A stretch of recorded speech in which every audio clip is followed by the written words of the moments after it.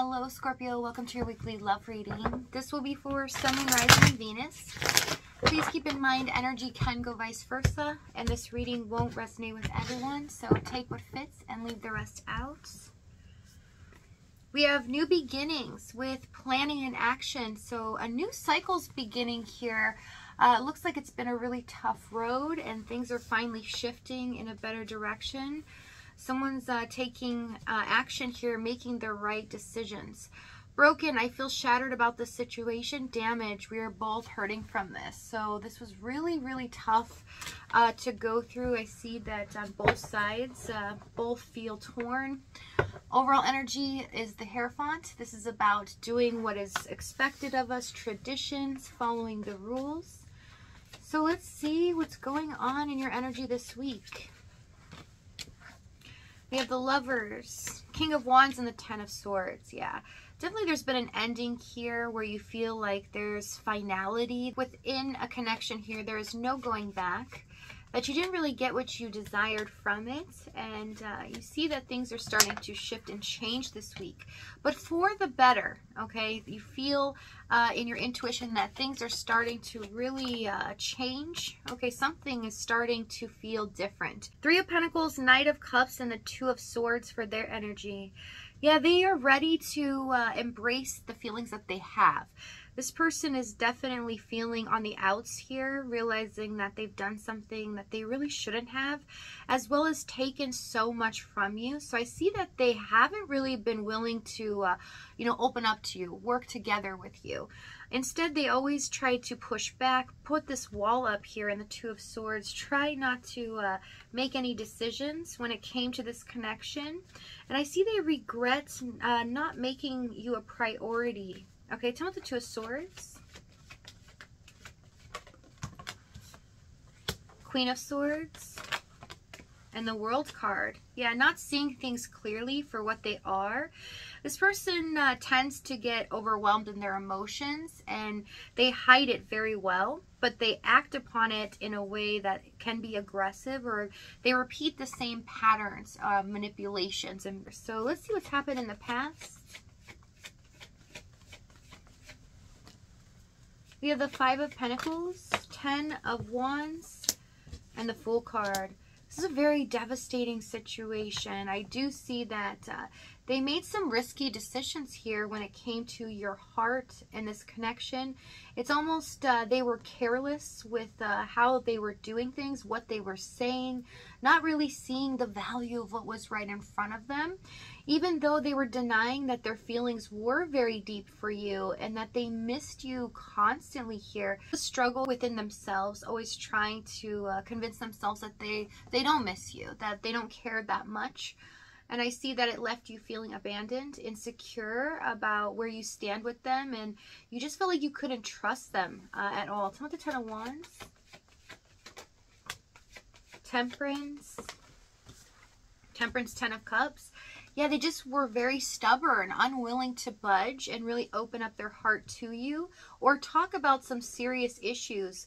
I do see that they tried to run away from commitment or taking responsibility for their actions or behavior or how they were even treating you. It became difficult to see what their true intentions were. Tell me the Fool. Three of Cups, Hermit.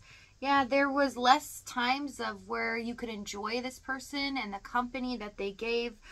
More times you were sad and felt like this person was always trying to neglect this connection, put it off, and you couldn't really count on them at all. I do see for some of them, they fell on hard times here with the Ten of Wands, Five of Pentacles, and felt like that had to be their main focus, not this connection or the feelings that they have here. Four of Pentacles, yeah. They were heavily guarded and you felt like they were treating you in a way where they were using you in a sense, or only really coming towards you when they needed something or when they wanted to get their needs met. And you felt like in the long run, you just didn't really matter to them. And you couldn't understand because in the beginning, it did feel like everything was moving in the right direction. I do see though with the Fool, this person has a hard time taking responsibility or accountability for how they treat people and what they do. Page of Cups, Three of Wands, and the Ace of Wands. They don't like to be tied down to certain things, and I see that they make decisions to kind of keep them in that comfortable lifestyle. And if it's not that, it's really difficult to keep this person's attention, to get them focused on this connection in general.